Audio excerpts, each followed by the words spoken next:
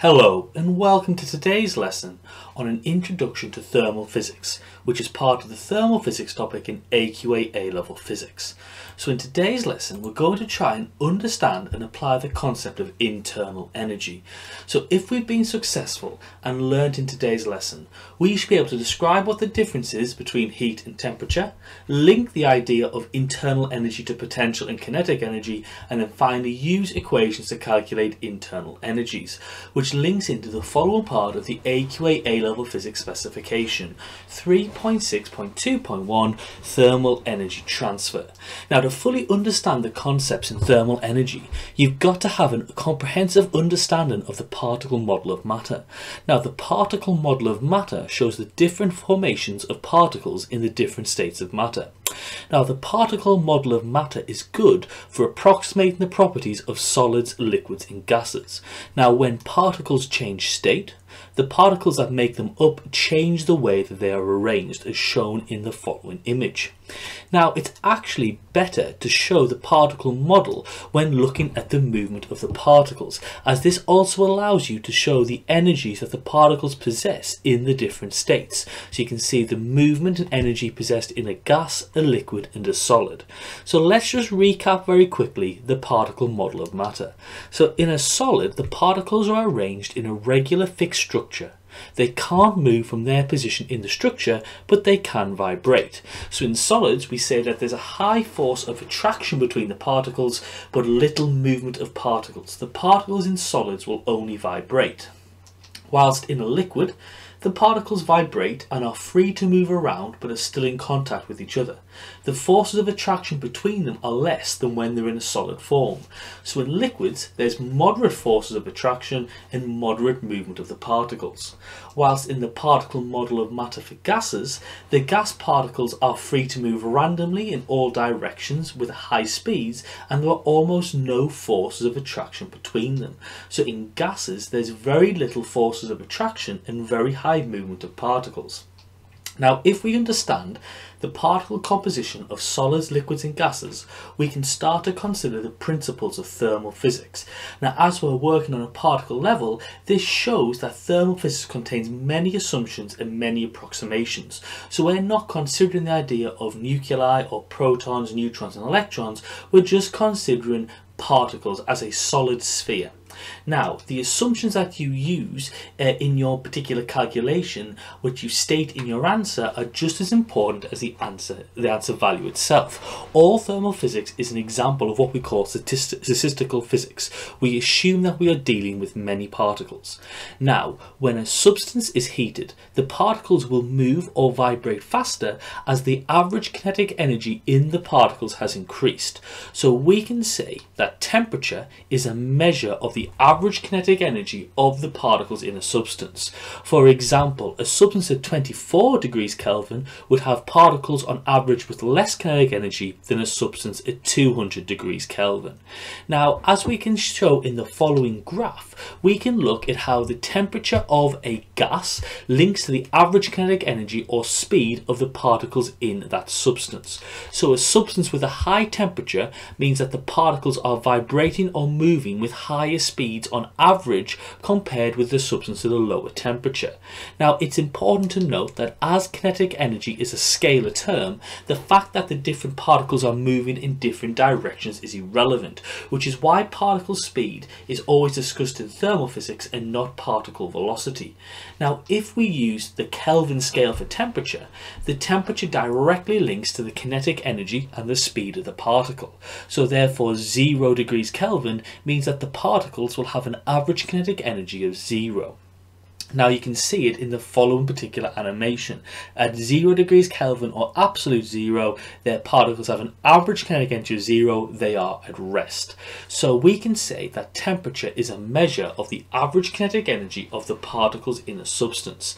Now we can use classical mechanics because the particle model relies on the Newtonian laws of motion. So from the idea of classical mechanics, we can say that temperature is directly proportional to the average kinetic energy of the particles. So therefore temperature is directly proportional to 1/2 times by mass times by average speed squared. Now there is a physical constant which links the temperature of a substance with the average kinetic energy of the particles in the substance, which is called the Boltzmann constant, which we'll look at later. Now, as we go back to this following graph, this graph shows the distribution of particle speeds for a gas. Now, it's important to note that the particles in a gas do not travel at the same speed, and the speed distribution of the gas particles, as you can see on the graph, depends on the temperature. Some particles will be moving fast, but others will be moving much more slowly. But most of the particles in the gas will travel around at the average speed. Now, this is important because it shows us a few key ideas when we look at the different temperatures and the distribution of speeds in a gas. So it tells us that firstly, as the temperature of a gas increases, the average particle speed in the gas will also increase. Again, as the temperature of the gas increases, the average kinetic energy of the particles inside the gas will also increase. And finally, as the temperature of the gas increases, the distribution or spread of the particle speeds in the gas will also increase. You'll have a bigger difference between the fastest moving particles in the gas and the slowest moving particles in the gas. Now, to consider this idea of temperature, we've got to consider what scale temperature is measured at. Now, the most common example in the United Kingdom is the Celsius scale, which was established by giving the temperature at which water becomes ice a value of 0 degrees Celsius and the temperature at which it boils at a value of 100 degrees Celsius. Now, using these fixed points, the Celsius scale was created. So the Celsius scale depends on the properties of a substance that we've chosen for our convenience, water. It's not very scientific, it's not very absolute. If water was not the most common substance on Earth, there would be no logical reason for choosing this to base our temperature scale on, which is why we've got to use a more absolute scale of temperature, which is the concept of Kelvin. And this is why measuring temperature in Kelvin is vital in thermal physics. So just to recap, to produce any temperature scale, you've got to use at least 2 fixed points to make a range of the scale. So the common example is the Celsius scale. The Celsius scale is based on the properties of water. So a thermometer is placed in water when it's at freezing point, and we define this as 0 degrees Celsius. The thermometer is then placed in water when it's at boiling point, and we define that at 100 degrees Celsius. So we've got our boiling point and freezing point. So this sets the scale of the temperature. So we say 1 is at 0 and 1 is at 100. So the space in between these points is then divided into 100 parts to get 1 degree. Now, this is a completely non-scientific and non-fundamental way to set a scale. So therefore, it's a bit of an abstract scale. So all temperature scales which are not Kelvin do not have a basis in fundamental science. Now, the method used to derive the Kelvin scale was actually derived from fundamental properties of gas. So in 1848, William Thomson, who was later honoured by Queen Victoria and called Lord Kelvin, came up with the Kelvin scale for temperature. So he measured the pressure caused by gases at known temperatures and plotted the results. And for every gas, he found a graph like this one. Now, by extrapolating his results, he found a temperature at which a gas, in theory, would exert 0 pressure. You can see the points which he's taken experimentally with the dots and the blue line, and then the extrapolation back to when it would exert 0 pressure. Now, it's important to note that for this extrapolation, we're assuming that the laws of physics are constant at all temperatures, which thankfully is true, but Kelvin didn't realise this. Now, since pressure is caused by the collisions of the gas particles with the container, 0 pressure means the particles are not moving and therefore have no kinetic energy. So when the particles exert no pressure, the particles have stopped moving completely, and we call this temperature absolute 0. It's not possible to get any colder. Now, on the Celsius scale, this temperature is minus 273 degrees Celsius. Now, this temperature has never actually been reached by scientists currently. However, it's hypothesized to be the lowest temperature possible in our universe. So this value of minus 273 degrees Celsius is called absolute 0 because it's the lowest temperature possible. Now, as the Kelvin scale of temperature is absolute 0 is 0 degrees Kelvin. Now, in the Kelvin scale, the energy of the particle is proportional to the temperature of the substance it is part part of. So at absolute zero, the particles of the substance are stationary because they have no kinetic energy. Now in this definition, we are ignoring movement due to quantum mechanical effects. So actually a better definition of absolute zero is when we say the internal energy of a substance is only potential energy because the kinetic energy store is zero. So the absolute zero is when the internal energy of a substance is at its minimum. Now, just to clarify, 1 Kelvin is the same size as 1 degree Celsius, but the Kelvin scale starts at absolute zero. So to get into your degrees Celsius from Kelvin, you would do the Kelvin minus 273, whilst to getting Kelvin from degrees Celsius, you would do degrees Celsius plus 273 equals your value in Kelvin.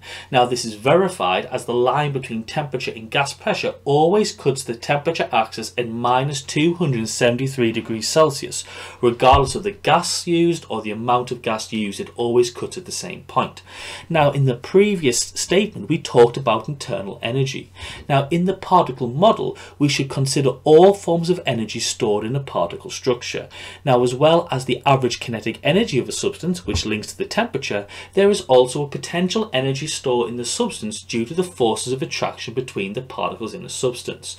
So there's a potential energy stored between the particles in a substance, which is due to the intermolecular forces of attraction between the particles. And there's also the previously mentioned kinetic energy store found in the particles of the substance due to the particles moving. Now in the particle structure, you've got these two energy stores, the kinetic energy store and the potential energy store. Now we refer to these together as the internal energy of the substance. So the internal energy is equal to the kinetic energy store plus the potential energy store. But it's important to note that it has to be for all of the particles in the substance. So the internal energy of matter is equal to the kinetic energy of all particles plus the potential energy of all particles. So to summarize these ideas, the particles within a substance all possess kinetic energy, which is due to their random motion.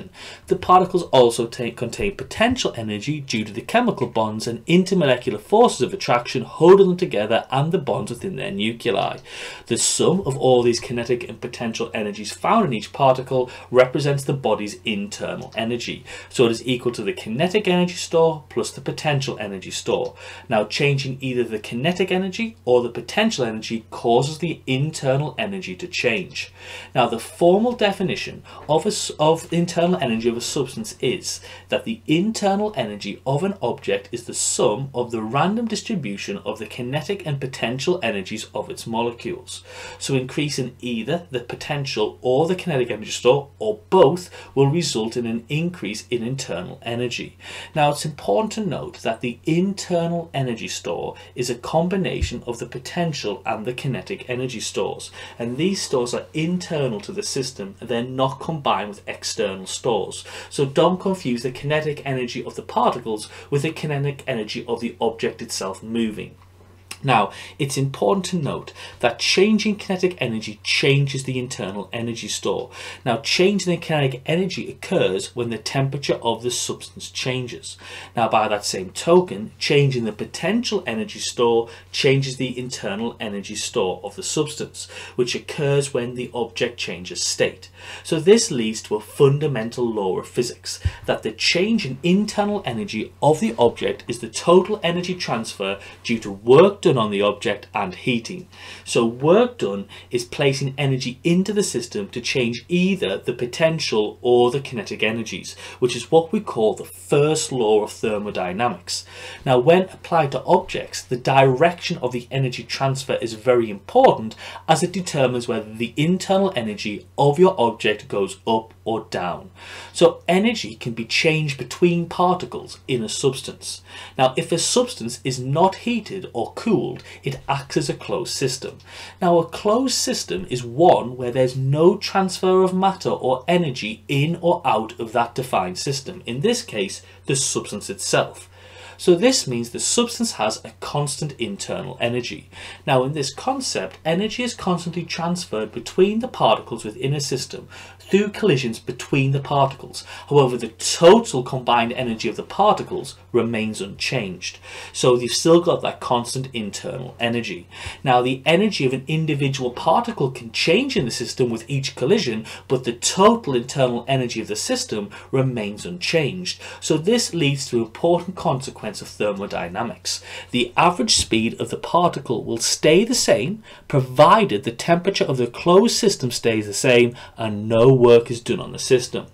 But the internal energy can be increased by heating it or doing work into the system to transfer energy into the system, e.g. by changing its shape. This will cause the average speed of the particles to increase.